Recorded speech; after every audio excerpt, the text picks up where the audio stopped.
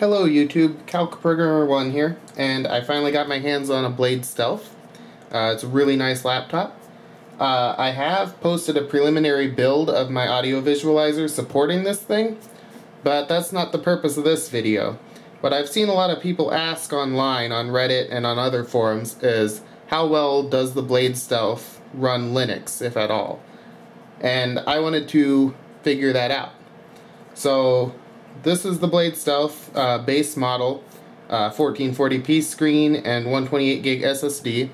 And what I'm going to try and do is boot a live USB stick of Ubuntu Mate 1510.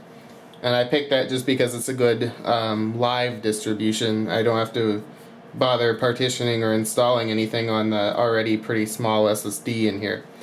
And some other things I've got connected that, because I've already played with it a bit, I know I'm going to need are a USB Ethernet connection and a mouse, in this case the Diamondback Chroma. And those are hooked up to a USB 3.0 hub plugged into this USB port. I'm going to plug my flash drive into this USB port. And let's open it up.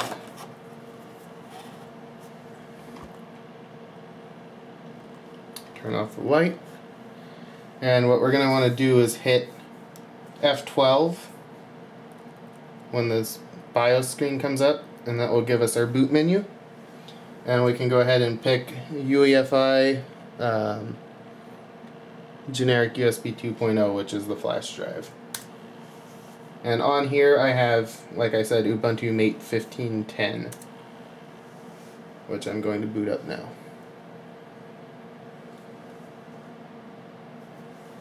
Focus, you stupid camera. There we go.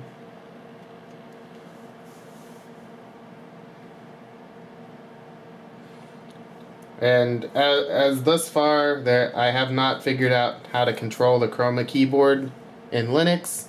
I'm sure we could find a way to reverse engineer the protocol for it and write a driver, but thus far, if you reboot from Windows into Linux, the Chroma keyboard will hold whatever pattern you had in there, but it looks like this is the default pattern that it will get if you boot it up and just boot straight into Linux. It's WASD lit up, arrow keys lit up, enter, and then numbers and F keys are lit up.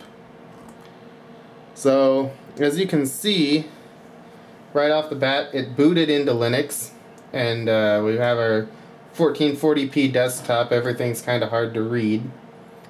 And the touch screen appears to be working just fine. So I can go ahead and hit close on that. But the trackpad does not work. I have not found a way to make that work yet. I haven't really looked for a solution, but out of the box on Ubuntu 1510 anyways, the trackpad does not work. Hopefully that will be resolved with a new kernel update or something. I know, looking through the Windows code, it looks like the trackpad uses an I2C interface, whereas the keyboard and the touchscreen both use a USB interface internally. So if I use my external mouse here, I have a mouse. I'm going to try and increase the DPI a little bit so that you can read what's going on. Let's go and put 125 DPI. Maybe 150.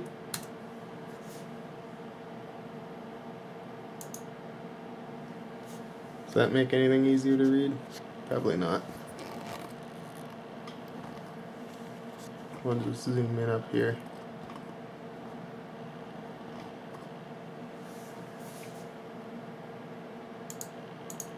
So let's go ahead and look at some stuff, what all we have to play with here. Let me focus on that window so we can read it. Okay. First off, let's look at what USB devices this thing has. So those are all of the USB devices on the Blade Stealth. Some of these are external, so Elan Microelectronics Corp, that would be the touchscreen. Razer USA Inc., one of these two. One of them is my mouse, the other one is the built-in keyboard.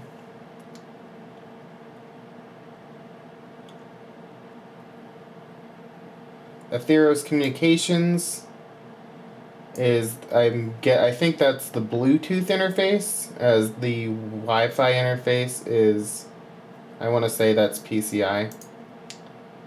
The 4-port hub, that's my external hub.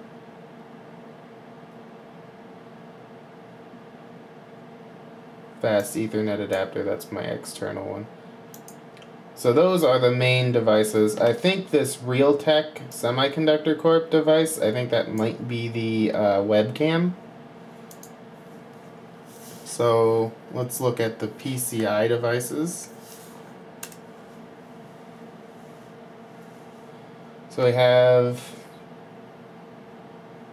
integrated graphics, a bunch of other Intel things, PCI bridge, memory controller, audio device, so the Intel HD audio, and yes, the network controller, Qualcomm Atheros QCA6174 Wi-Fi is PCI, and the NVMe controller, or that's the NVMe SSD drive, which is on the PCI interface.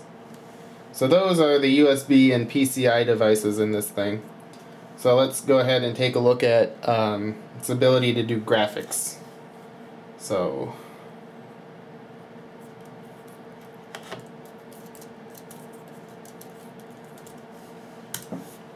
if we look at GLX info and look at the renderer string, we have Mesa DRI on Intel Skylake ULT GT2, which corresponds, I guess, to the Intel 520 graphics. And if we do GLX gears, we do have hardware acceleration, no problem. So if we look at this, I'm going to go ahead and connect my USB Ethernet device, if that even works.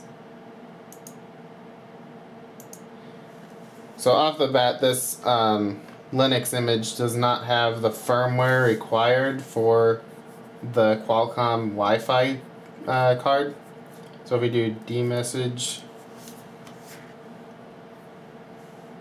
we have, so this DM9601, that's my USB Ethernet.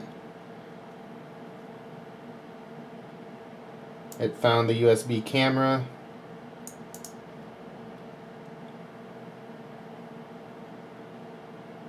And it looks like the Bluetooth is USB. The touchscreen's USB.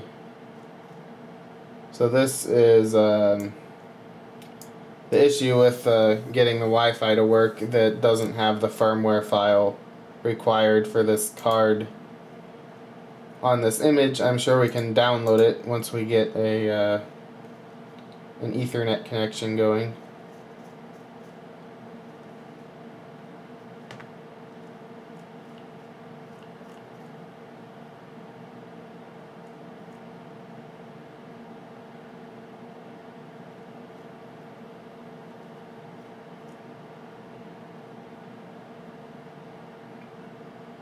Let's see if I can find the product string for the keyboard.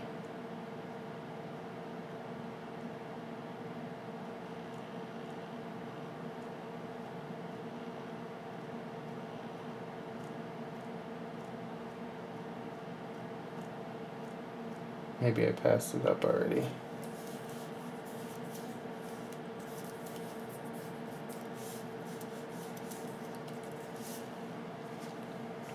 Input, Razer Blade Stealth as devices, USB 1.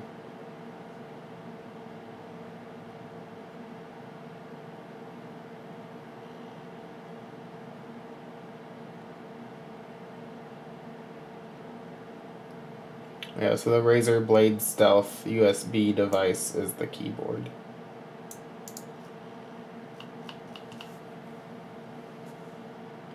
So for some reason my USB Ethernet isn't connecting. So if that's not going to work, then I won't be able to connect to the internet and download the firmware for the Wi-Fi device. So I'm just going to leave it at this for this video. I'll keep looking into it, and if I get Wi-Fi working, if I get the touchpad working, then I will post an update. But other than that, it looks like pretty much everything works except for the touchpad and the Wi-Fi. And I know the Wi-Fi is only because I'm missing the firmware. That should work. So overall, other than the touchpad, that's a pretty big issue. But hopefully we can get that working. And if that works, it looks like this is a perfectly functional Linux computer, which is really good because I really like it as a computer. And if it can run Linux, that's all the better. So if you're looking at potentially getting one of these and running Linux on it, it looks like it's probably going to be a pretty good option for you. So that's all for this video. Thanks for watching.